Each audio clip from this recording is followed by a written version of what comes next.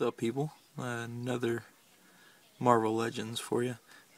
This is the Dark Wolverine, which is actually Wolverine's son. Just picked him up. Gonna open him up and let you guys see. Comes with the Build-A-Figure, the Arnim Zola left arm. I'm gonna get all these guys, so check out the back.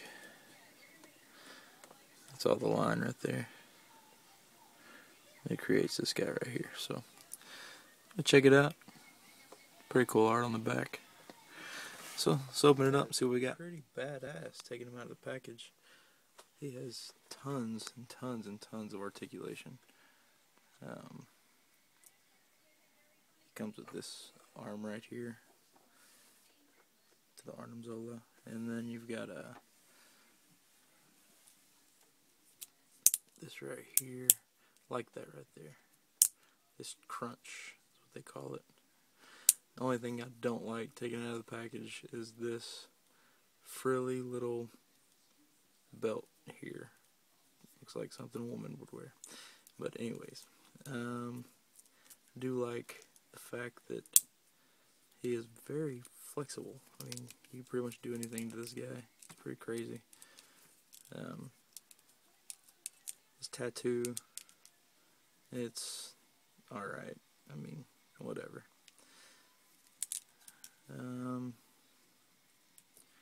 Paint job. Paint's pretty cool. I would have liked a little shinier. They did this off color, although there's a lot of shades in there. And it also bleeds onto his mask right there, so don't really like that too much. All in all, it's a pretty solid figure though. This is the variant. The other figure has his mask off and it's pulled down to back here. He's got like a mohawk looking haircut, but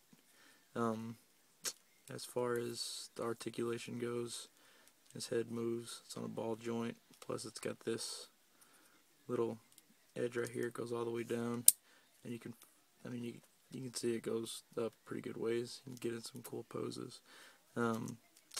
It's got a shoulder in and out, front and back, and then it's got this little joint right here. I don't know if you can see it or not.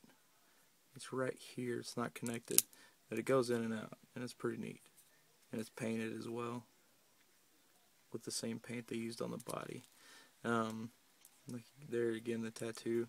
Then this, you got a little swivel here, and then on both sides you've got the double jointed elbows right there. You've got a turn right above the wrist and right below the wrist as well. Also his hand goes back and forth as well. You can see that there. Claws, also another downfall. I guess you can spread them out because it's kind of like this flexible plastic stuff here.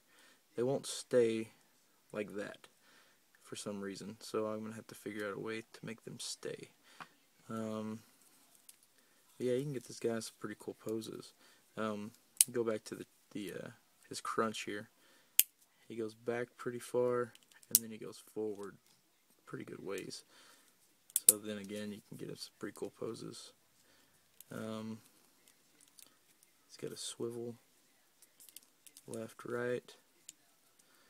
His legs right here on a ball joint.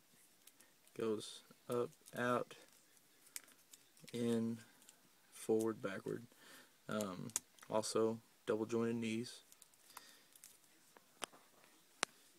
He's got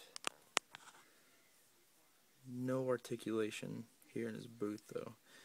Right here, he's got a little pivot on his ankle.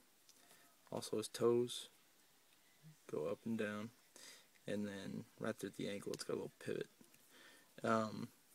So yeah, all in all, I'd say this is a pretty solid figure, other than the negatives that I had about him. You can do some pretty neat stuff with this guy. I'm excited about getting the rest of the guys in this line, actually. Also the Terex line as well. Good muscle definition here. Right there. Back, really cool muscle definition there. Really neat though. They did a really good sculpt on this guy. Good paint detail. His legs. No real shiny paint though. I mean, other than a little bit on his head. I mean, there's not much to it though. No accessories come with this guy, so. But yeah, that's about it. If you like my reviews, comment, subscribe, tell your friends, tell your neighbors, whatever. This has been Brandon Lee with Toys R again. See you next time.